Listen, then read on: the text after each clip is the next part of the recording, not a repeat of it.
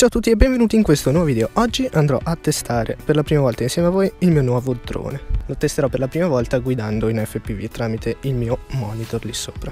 Allora, direi di andare a mettere subito la batteria, che è una 4S. Questa batteria qui non è la sua, è una di un altro drone, perché quelle per questo drone qui non ce le ho ancora, però va benissimo per testarlo. Motori brushless da 4000 kV, eliche 30-45 a 3 pale, trasmittente video da 600 mW, ESC da 25 A, la piastrina di distribuzione con l'USB integrata che mi dice voltaggio e consumo che ha il drone in tempo reale. Come flight controller c'è l'SP Racing F3 che ha un problema con l'accelerometro, quindi l'ho dovuto disabilitare. La videocamera è la Runcam OVPL Plus e basta. Qui dietro ci sono questi LED con un buzzer. Quindi direi subito di accendere la radio, che è una Taranis. Il monitor è già acceso, faccio partire la registrazione sul DVR. Ora accendiamo il drone.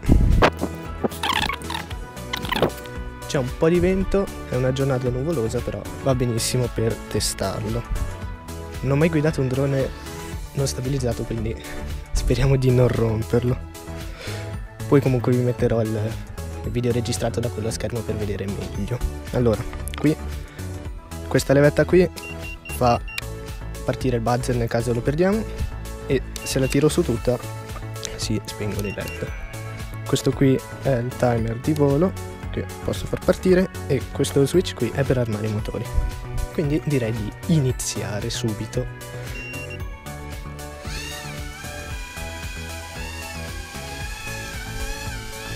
Perfetto, il drone in volo, e ora vediamo come si comporta. Cioè, ho già guidato un drone in modalità acro su un simulatore, mai nella vita reale, quindi spero di non romperlo.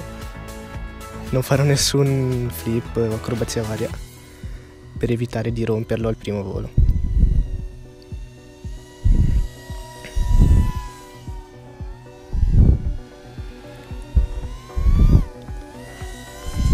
È bello reattivo, anche con la batteria che pesa come il drone.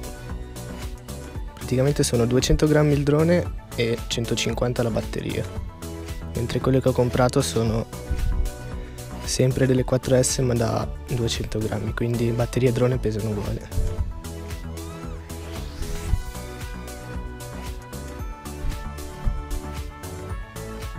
Si comporta bene, sono anche più bravo di quello che mi aspettavo.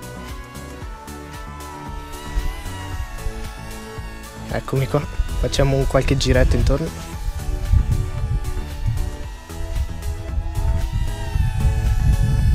Presto mi arriveranno anche gli occhiali per pilotare il drone, ma per ora uso questo monitor qui che va benissimo. Allora, scendiamo, ok.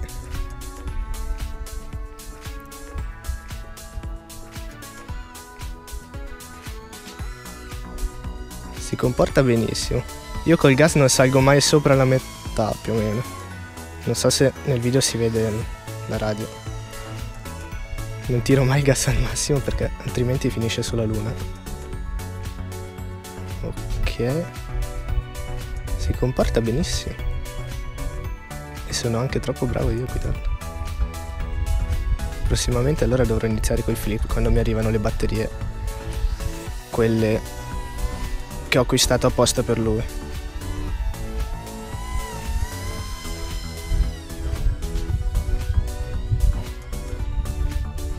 La videocamera si vede anche abbastanza bene, visto che ci sono tutte le nuvole mega luminose che di solito danno fastidio alle videocamere.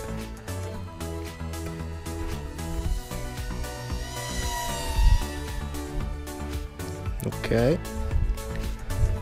Come vi dicevo prima, questo drone qui, cioè, o meglio, il flight controller ha un problema con l'accelerometro, perché inizialmente volevo guidarlo con l'accelerometro attivato per evitare di romperlo, però adesso, visto che sono bravo anche senza, quindi va bene così. Però Il problema che ha l'accelerometro dell'SP Racing F3, quello nel mio caso, è che io lo calibro, poi lascio lì il drone da solo 20 secondi e è scalibrato di 20 gradi, quindi è praticamente inutile perché io alzo il drone in aria e lui va verso sinistra nel mio caso, perché c'è l'accelerometro che non funziona e quindi mi dava questo problema.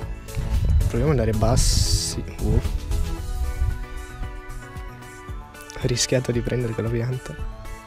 Ok.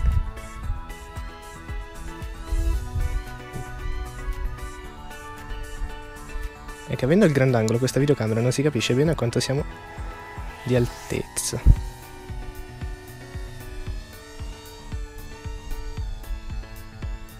Poi mi sembra che l'ho inclinata pochissimo, sui 10 gradi.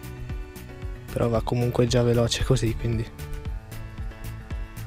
per iniziare va benissimo. Ok, ogni tanto sento che suona il buzzer del drone che mi avvisa che qualche cella arriva a 3,5 volte, come vedete che gasa. Quindi mi sa che è ora che atterro, faccio un ultimo giro fino là in fondo, torno e atterro.